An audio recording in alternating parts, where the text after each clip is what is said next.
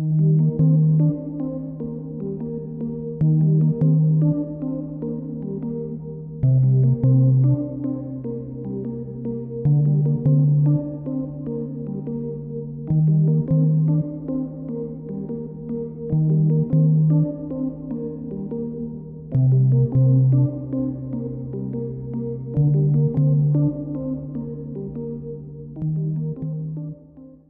name is Quentin-Baxter. I'm the director of the MEDEV Subject Centre, funded by the Higher Education Academy, based here at Newcastle University.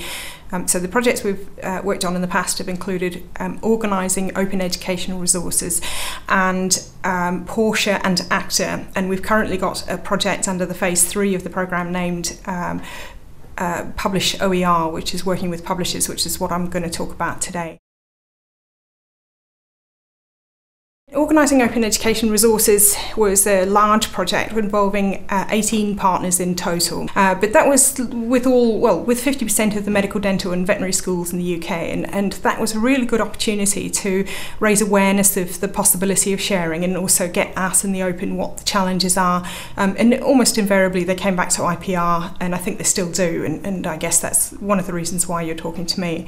Porsche was working with the NHS and the NHS e-learning repository, looking at how we can make best use of simultaneous repositories operating here in the UK and ensuring that students who are in the healthcare services have access to academic resources, and also that academic students can, if possible, have access to resources which are typically only available under NHS logins and so forth.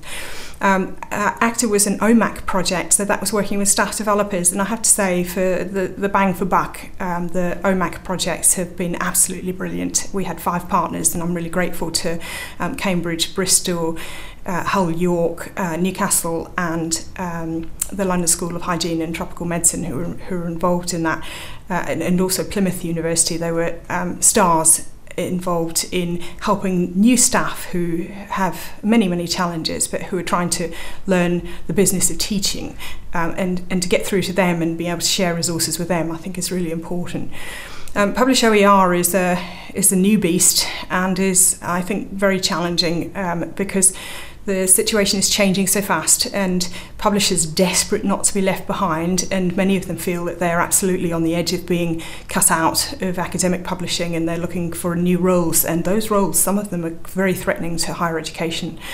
So we're looking at that with a very close eye and seeing how we can primarily look at mutually beneficial models for embedding published works in open educational resources. So therefore, stuff that people download off, legitimate access sites like Gray's Anatomy, Kumar and Clark, electronic tags, they can log in, they can download images, embed them in teaching. Those teaching materials are then either recorded in a video stream by the university, or they're uploaded to a PowerPoint, as a PowerPoint file uploaded to a VLE. And then the result of that, of course, could just go viral because they can get digitally copied by students, and therefore they're out there.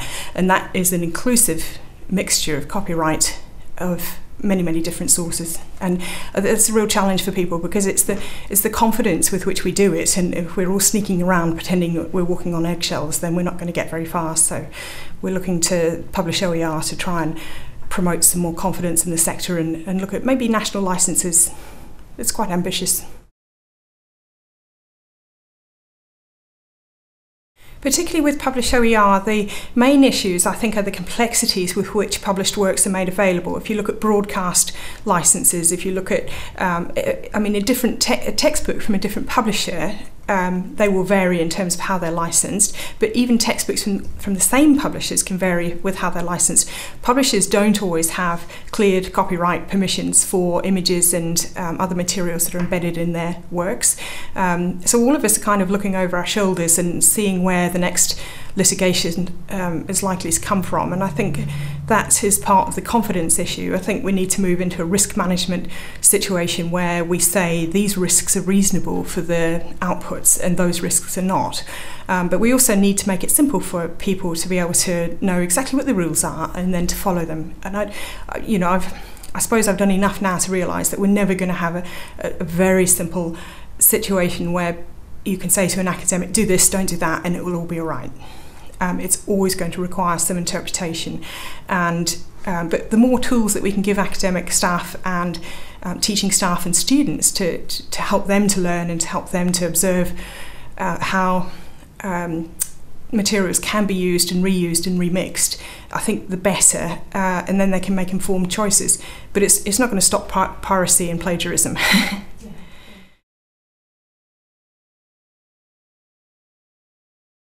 Okay, well, in OER, Organising Open Education Resources, we created the first version of a risk toolkit, which was involving IPR, or institutional policy, consent, and consent is distinct from and different to copyright and copyright moral rights. So at one end you've got patients who are perhaps vulnerable and able to be exploited, and therefore they are covered by legislation to ensure that we respect and observe their rights to privacy, their rights to, so if they become involved in teaching materials by a recording, either a picture of them, a video or an audio stream, then the Data Protection Act gives us 8 principles with which to understand and recognise their rights to how we should consent them and how we should continue to maintain good practice in an ethical context. If we go to the other end of the extreme, we've got artistic performing rights, and we've got people who may have signed model release forms who are clear about the fact that they are doing something which may end up on the internet and so forth. But there's a very large grey area in the middle of ordinary people for whom Creative Commons licenses are being stamped on, but they are people who may find themselves going viral on the internet for some reason. It may get attached to something which just goes out there, and that may or may not be a situation that they want to be in, but there's nothing they can do about it at the moment. And so I think that some of the tools we've created are helping, well, maybe just exposing issues about how we need to resolve the tensions between the right of freedom of access and the freedom of reuse with the rights of people. We've got 4 rules. First, assume it's going to get out there. If it's digital, it'll get copied. Secondly, you need to attribute everything that you've got in there to, if it belongs to someone else, attribute it. Thirdly, have a takedown policy or a disclaimer that links to a longer policy so that it's perfectly clear what someone should do if they object to what you've done with their works. And finally, walk confidently. Yep. Because if we don't walk confidently in this world, we'll always be wasting an opportunity to use materials that are brilliant teaching opportunities. I have to say that JISC and Academy and other support agencies have provided some really useful tools that we've been able to access, and it's interesting how you access them because the perspective you come at them is different depending on who you are and what the purpose is. But let's say, for example, the Web to Rights toolbox and toolkit materials, there are a number of sample documents in there which I've found very useful. I found them very useful in 2 ways. One is that the content of the tools themselves. So just like, for example, for research institutional contracts, I'd look at the Lambert Agreement. So there's a sample model consortium agreement that I can download and alter.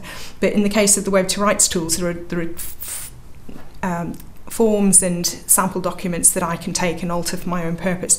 But it's also interesting to see the range of tools that are there and the ones that I think could be missing, because the tools that are there will probably highlight, if there's something there that's something I haven't thought about, it's probably something I need to do that I haven't actually factored into my own plan yet. And this is just a lack of sophistication on my part, because at the end of the day, I'm coming from an academic background and trying just to wade through the mire of trying to encourage institutions to take up open education resources as a policy, reflecting actually how academic practice works today, not something that we will be doing in the future. It's remarkable how many people in senior management will tell you that their staff do not plagiarise. Staff do plagiarise unintentionally, but it is taking very good source materials and making them available as part of their teaching packages, and that's what they should be doing. They should be using the highest resolution, the highest quality, the highest fidelity teaching sources that they can, not hand drawing their own version of it because they're frightened of copyright. So the tools, things like the model release forms, I think the challenging part about the tools is if you don't know the language, it's very hard to get into them to start with. But I don't know how the JISC or Web to Rights or other teams could actually improve that, because it's just a hurdle that I think some people have to get over in order to raise awareness.